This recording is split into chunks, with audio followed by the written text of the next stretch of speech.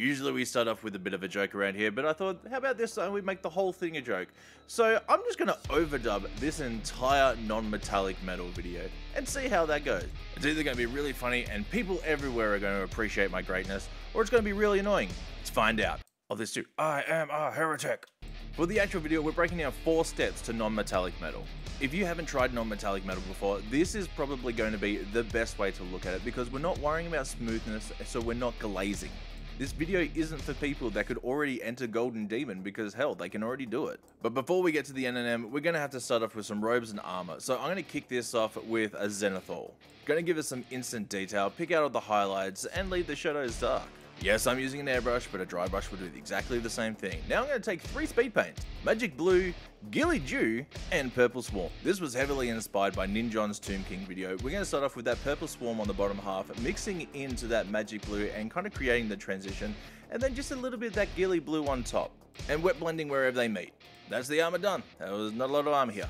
Now the robes, I'm also going to use the airbrush for this, but you can layer in. I'm just going to be aiming the magenta at probably some of the higher points on the robes and the folds. We really just want to make them pop. We already have the purple in the recesses, so the magenta going over top is really just going to give us some instant contrast. Then we're going to jump up into some brighter pink and pick out the highest parts of the folds. It's a simple idea, the higher it is, the lighter it is. And then we're going to grab that same magic blue and shoot it into the recesses. This is going to make it look a little bit glowy and just a little bit more interesting. With that same light pink, we're just going to pick out some of the harder edges and the folds just to kind of pop it. And that's the robes done.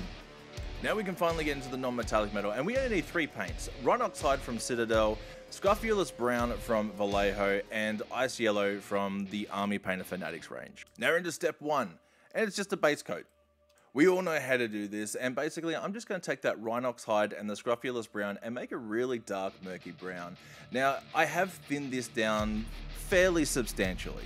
It's closer to a thin layer consistency. Usually with base coats you want a nice solid coat, but here we're actually going to leave a lot of the greens and the blues, whatever part you're working on, you want some of that color left in the recesses, because that's what's going to make this interesting. 1, because we're adding some extra color, but 2, because it's going to actually look like a little bit of reflection. Now we're into step 2, which is layering, which is exactly the same as base coating, well, how we did it back there, except we're going to cover even less. Now with that same mix that we had of Rhinox Hide and Scrofulous Brown, I'm going to add more Scrofulous Brown into this and start sketching in some of the highlights, so where the light would be probably the shiniest. We're starting to build a foundation for where we're going to have our high spots and our low spots. Included in this step, we are going to actually jump up to a pure Scrofulous Brown as well and do the exact same thing. What we want to focus on here is trying to get that big pop of contrast. It's the small areas and the big jumps of color that really sell the shiny effect in non-metallic metal. A good way to gauge if you're on the right track here or not is, does this look rusty? That might feel strange, but you have to remember the difference between a rusted or a dull metal and a highly polished metal is how shiny it is. For placement here, we're really just looking for where light would be hitting in different places. Think about it as a highlighter, except it's taking up more surface area. Step 3, now we're actually into highlighting.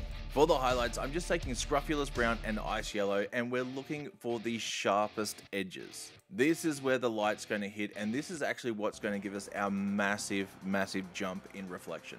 All the sticky outy bits, the corners, the raised surfaces, that's where we want this color to be.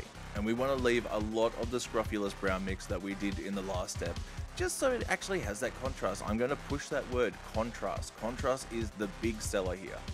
From here, we're going straight to pure Ice Yellow, and we are going to pick out the tiniest little areas, little dots, little lines on the most pronounced edges and parts.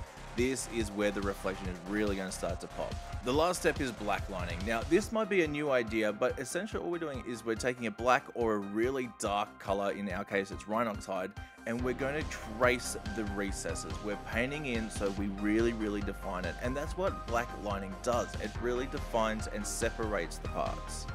That definition is really going to make the model and the details pop while still leaving the non-metallic metal feeling alone. The only other thing I want to say from here is this is not a one-stop, one-pass, one and done. When miniature painters talk about refining, they're actually talking about going back a couple of steps and reapplying paint in different areas to get it where they want to. It's perfectly fine to go back and fix it. Now, the glory shots.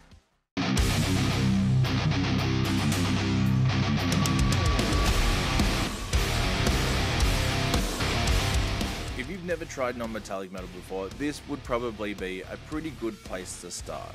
Don't worry if it doesn't look like something from Golden Demon, just try and figure out if it looks shiny or not. Hit that like and subscribe, and as always, a massive thank you to all our prismatic Patreon heretics. We'll see you next Tuesday.